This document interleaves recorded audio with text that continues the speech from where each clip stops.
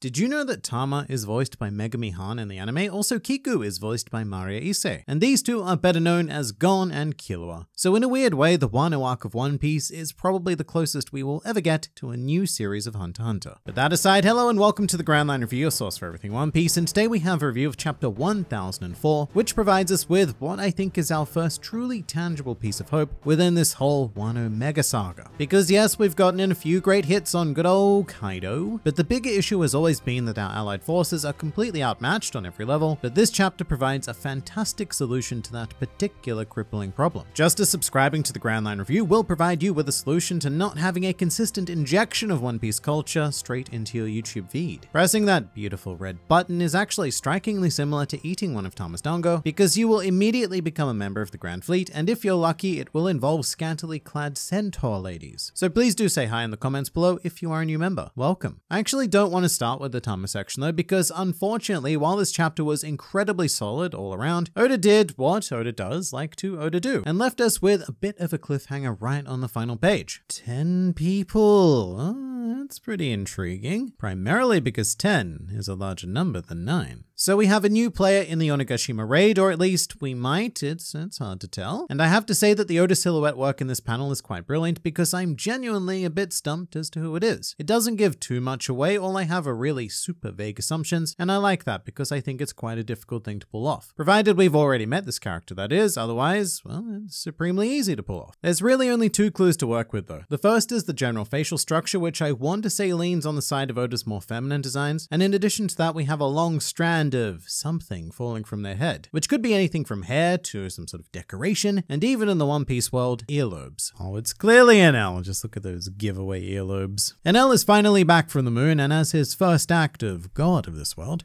he has decided to mourn over Kinnamon's broken and defeated body.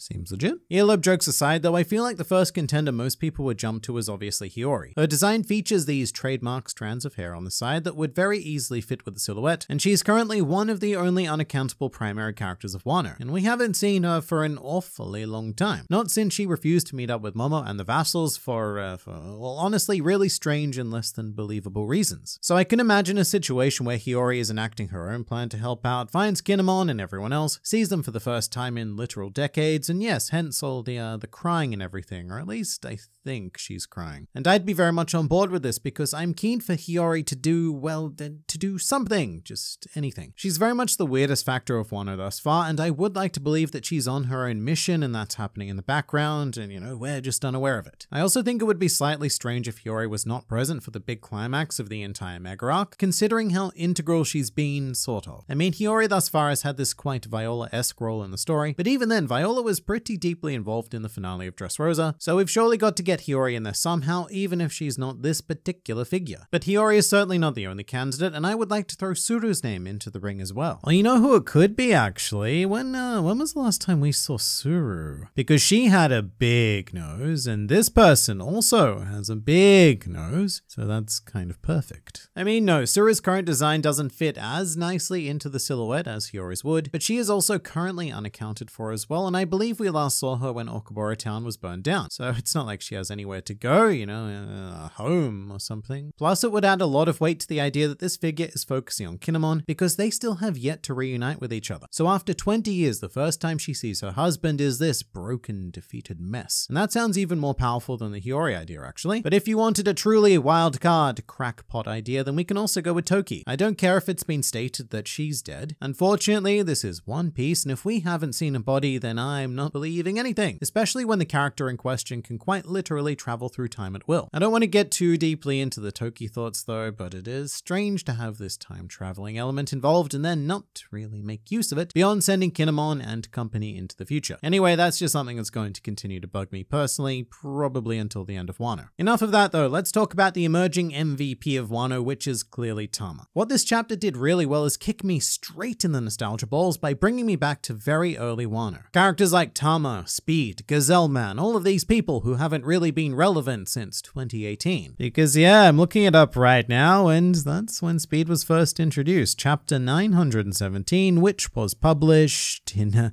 September 2018. It's 2021 now. So we have this really weird situation on our hands because due to how long Wano has gone on for, I'm actually capable of feeling nostalgia for the current arc. This is a new feeling for me with One Piece, but I must say that I'm glad that these Act 1 pieces are finally coming back into play. With that said though, I'm still waiting for some sort of payoff from Orochima because he was someone that we really needed to take all those chapters to showcase, but otherwise this is fantastic. And I'm particularly enjoying seeing Speed again, as well as being reminded that Speed is actually a headliner. I'd very much sort of forgotten about that. She just seems so, how shall I put this, completely irrelevant compared to every other headliner, like, Basil Hawkins. But then again, I'm pretty sure that Jin Rami was also a headliner, so the standards for that position must not be quite that high. In regards to Tama though, what I'm very much enjoying is seeing a child character in One Piece, and in fact, manga in general, but not being completely useless and just needing to be saved. I love that Tama has this drive of her own, and she is doing everything she can to affect the outcome of this raid. And just on that, Tama isn't even the only impressive child in this arc, because Momonosuke has also had his moments, although he does definitely fall cleanly into the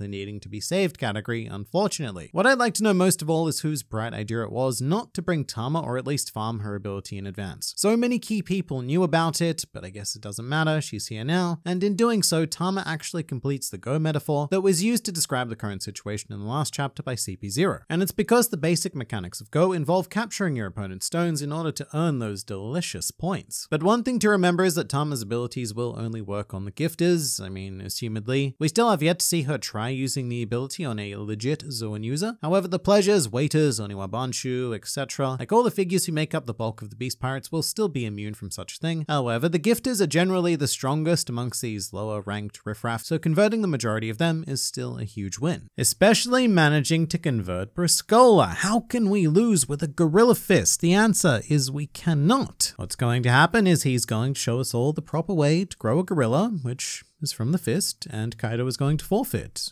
It's really that simple. But something else Tama really has going for her is One Piece doing what One Piece really does best and focusing on generational storytelling. It's quite easy to get lost in Luffy's generation because, well, that's our main focus. But now that they're old enough and making their own way in the world, we have another upcoming generation below them with figures like Tama, Momonosuke, Makino's baby, and all of the other childlings of the world, which I really like because it gives the series a very organic feel, like time is genuinely moving. And speaking of time moving, just a shameless plug, but if you'd like to see 5,000 years of One Piece history summed up in roughly 20 minutes, then please do check out this video. It will give you all of the wonderful generational insights. Also, Usopp and Tama, well, they just happen to be the best thing ever. This is very much what I was hoping for when they came across each other, and the sniper extraordinaire did not disappoint, nor did our navigator actually, who managed to get in a pretty fine strike on ulti. A Thunderlance tempo as well, the famed attack that was used to defeat Khalifa back on Enies Lobby. And I love callbacks like this because it does remind us that, hey, Nami is actually pretty damn capable in combat. Granted, sure, she is still out of her league against a Toby Roper member, but at the same time, that's what people were saying all the way back in Enies Lobby as well. Nami versus a superhuman assassin Rokushiki master? Nah, there's no way she stands a chance. So I'm hoping that the matchup of Nami and Usopp versus Ulti in page 1 continues, and they get to redeem themselves from their initial head-on failure. Although I feel like for Nami to actually beat Ulti, we're definitely going to need some help from Zeus. Moving to a truly great part of the chapter now, we have Franky versus Sasaki. And at this point, I've long since forgotten how much I love seeing Franky in combat. He's such an unfortunate straw hat in many ways because he excels at battle but almost never gets the opportunity to show that off. But to me, he never disappoints in a one-on-one fight. Really, how many one-on-one fights has Franky even had? I can think of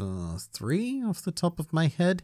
You got Nero, Fukuro, Senor Pink, and then I feel like every other situation is just the Straw Hats are fighting, and Franky also happens to be there. I'm absolutely loving this fight against Sasaki though. General Franky had some great choreography, throwing around a Triceratops and whipping out his sword in the end. Thus reminding us that Franky, yes, is technically a swordsman in addition to everything else. Because that's what I love most about Franky. Nothing is off limits to him. His whole mantra is, give me all of the weapons, and so he doesn't stick to any particular style of combat. It makes him extremely versatile in a way because opponents can never quite predict what he's going to come out with. They just need to be prepared for anything and everything. I mean, you've got swords, guns, lasers, even nipple lights, and there's no way to shield against all 4. Although I do hope that by the end of this, Franky does get an opportunity to fight Sasaki with his more standard body, I suppose we'll call it, because General Franky is cool and all, but I think that Franky's regular body would make for some much cooler art. Moving to another Toby Roper clash, or, well, sort of. We have an update on Sanji, and he is still entrapped, although this did come with the nice fact that he had completely decimated every male member in the room, but was predictably powerless against any of the female combatants. And as much as many online fans are going to give Sanji a lot of crap about this, stating he's ruining the raid, rah, rah, rah, and everything, all I can really say is good on him for sticking to his mantra. To me, it's always admirable to see someone sticking to their beliefs, especially in tough situations. But Sanji does also have one very particularly intriguing panel where, if I'm not mistaken, he is seeding some pure hype for a certain Nico Robin. And in general, there's very interesting renewed focus on Robin in these later stages of Wano actually, and I want to believe that it is building to some sort of climax, and here we are very potentially laying some more groundwork for a maybe eventual Robin versus Black Maria style scenario, yes? Oh man, the Robin hype is very, very real, but the question is, do I dare to hope? Because I've just been hurt so